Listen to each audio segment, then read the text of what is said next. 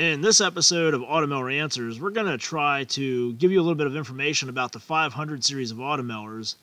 There's a lot of misconceptions out there about these mowers and what they can do and what they're made for. So we're going to give you some of the differences between the 500 series and the 400 series of Automowers and help you get a better idea of where these mowers should be used.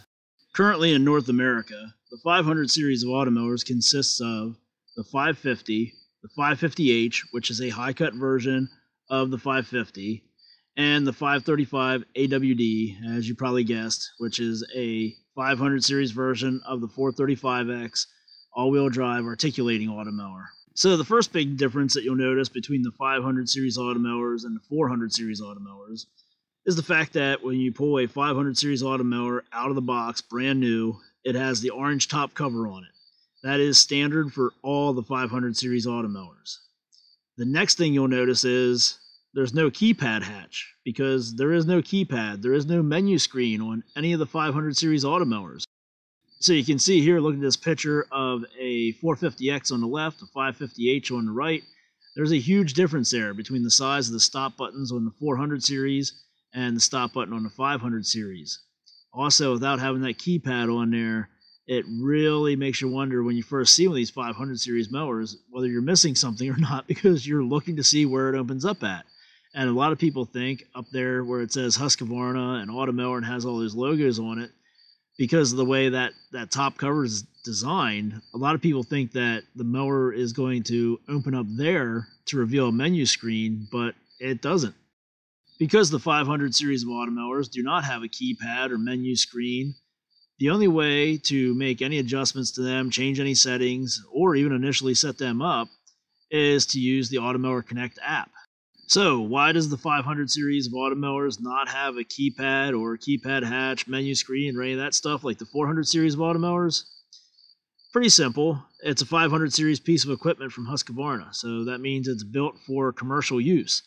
So you're going to have these out there roaming around on commercial properties, and if you take away all those items, it makes this mower a good bit more tamper-proof. Nobody can get in there and change any of the settings or mess with anything. The only way you can do anything with it is to have access to the Automower Connect app and already be paired up or connected to the 500 series mower that you're trying to adjust the settings on. Now you might be wondering, well, if you can't put any of that stuff on there, why does it still have a stop button on the top? And that's another simple one. Legally, you have to. That's just a requirement that you have to have on a piece of equipment like this. So there's one on there. It's much smaller than on the 400 series, but it is still on there, so the mower can be stopped in an emergency. Now, all the 500 series Automowers do have a status light on them. On the 550 and 550H, it's right here in front of the start side of the start-stop button. You can see on this one, it's lit up green.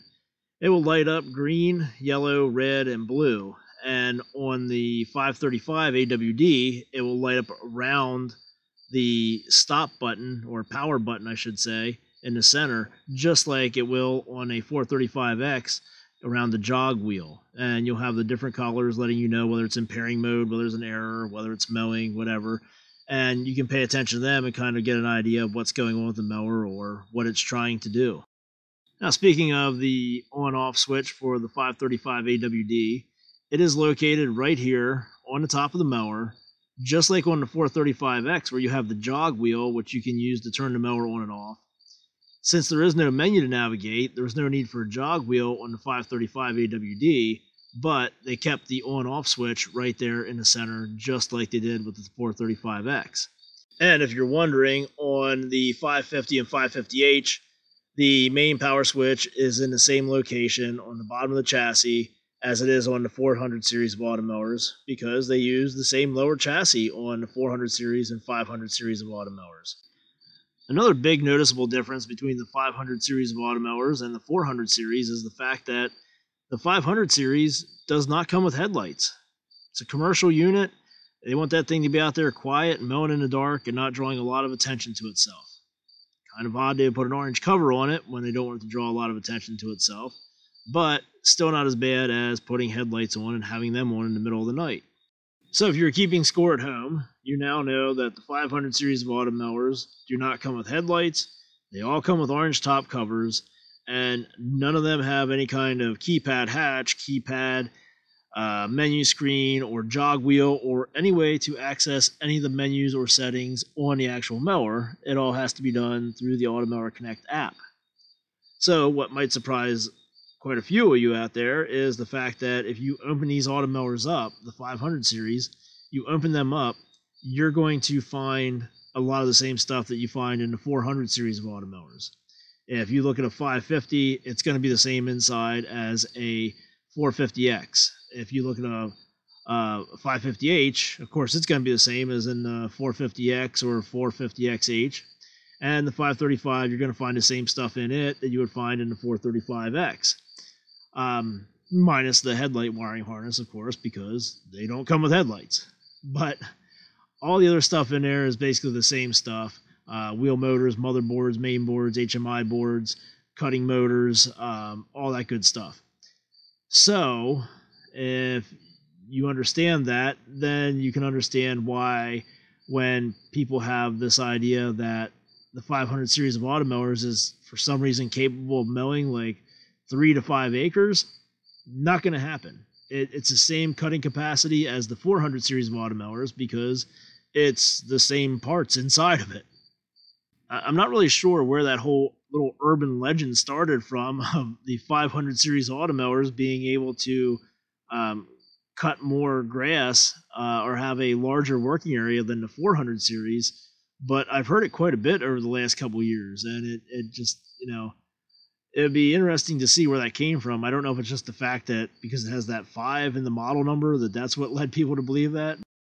Now, you heard me mention earlier that any of the 500 series equipment from Husqvarna, whether it's an Automower or a string trimmer, chainsaw, zero-turn mower, whatever it is, if it's a 500 series, then it is their commercial grade equipment. So it's made for professionals, it's made for landscapers, it's made for contractors, it's made for people that are going to use it and abuse it day in, day out.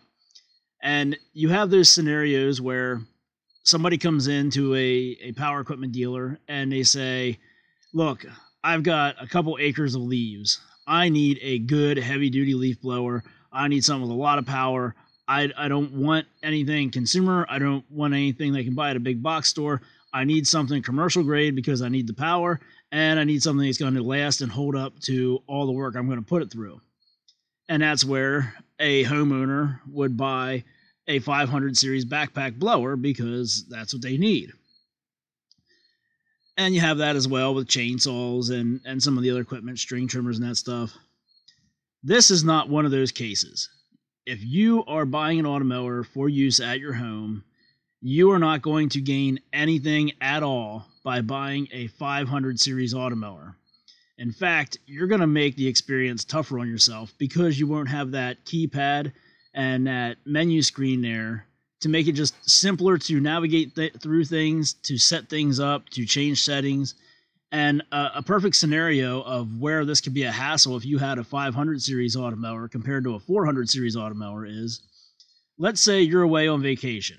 Something happens with your mower, whether it's the power goes out, it gets caught up in a groundhog hole that wasn't there before you left, somebody's in your yard and messing around with it and causes the mower to stop. The PIN code needs re-entered in that mower and then told to start mowing again. If you have a 400 series Automower, you can easily call up a relative, a neighbor, a best friend, whoever, and say, hey, stop over at my house. My Automower is in the backyard. It just needs to be restarted. Here's the PIN code. Put the PIN code in and tell it to start mowing again. Plain and simple. If you have a 500 series Automower, whoever you're going to send to your house to do that for you has to have the mower connected to the Automower app, the Automower Connect app. So they've already got to have the app downloaded on their phone. They have to already be connected to the mower, and they have to understand how all that stuff works. It's not just as simple as going over there, punching in a 4-digit number and hitting OK and telling it to start on the main area. You see, that's one of those issues where you have the extra stuff on the 400 series mower because you're going to need it, because you're going to use it more often. On the 500 series mower, because they're made for commercial use, they're made to be put out there in areas where nobody's going to be messing with them. The working area is not going to be changed. it's going to stay pretty consistent all the time. They are set it and forget it, and very little tweaking or maintenance in between. Now, that being said, don't get me wrong, if you're shopping around for an Automower for use at your home, and you come across a smoking deal on a 500 series Automower, yeah, don't pass that up. Go ahead and jump on that, because you're going to get the same reliability, the same quality cut, the same durability that you would with a 400 series mower from the 500 series mower. It's just there's going to be that little bit more of a learning curve, and you're not going to have that ease of operation and ease of learning, because you won't have the menu screen there and the keypad. You're going to have to do everything through the app, and that can be a little bit frustrating. So, again, this was made for commercial use, and that's the main point we want to make here. This isn't something where you're going to go into your dealer and say, well, you sold me that commercial leaf blower, so now I need a commercial Automower. It's not going to work that way. You're not going to be happy with it. So hopefully this video here gives you a better idea of what some of the differences are between the 400 series and 500 series Automowers, and why these are built for commercial use, and why they're not a good idea for use around the home, but they're a really good option if you have a commercial property or are maintaining a commercial property for a business or municipality or anything like that. Remember, we can't stress this enough, that when it comes to power equipment, it's all about buying the right piece of equipment for the job that you're trying to do. Not about shopping for price, not about shopping by brand, not about shopping by reviews on the internet or anything else. It's about buying the right piece of equipment made by the manufacturer for the job you're trying to do. And in this case, the 500 series Automowers are made for mowing commercial property, not really intended for use around the home. You can do it, but like I keep saying, you're probably not going to be too happy with it, at least not from the start. So stick with the 400 series Automowers or 300 series Automowers for around the home, and the 500 series Automowers for commercial use. All right, that's going to do it for this video. I think I've rambled on here long enough, but you get the idea when it comes to these 500 series Automowers. So if you haven't done so already, be sure to subscribe to this channel. And if you didn't know, we also have another channel out now on YouTube. The name of that channel is Robotic Mower Services. Be sure to subscribe to that one, because that one is specifically for Automowers and has a lot of Automower tips and how-tos and Automowers in action. And there's going to be a lot more stuff being added to that channel in the coming months. So you want to subscribe to that. Again, it's Robotic Mower Services. Check that channel out on YouTube. Check out some of the playlists on there. And if you have any questions or comments, of course, you can leave them on this video, or you can send an email to roboticmowerservices@gmail.com. And it's the same process. If you're looking to order any parts for your Automower, just send an email to roboticmowerservices@gmail.com. Let us know the model and serial number of your Automower and what parts it is you're looking for.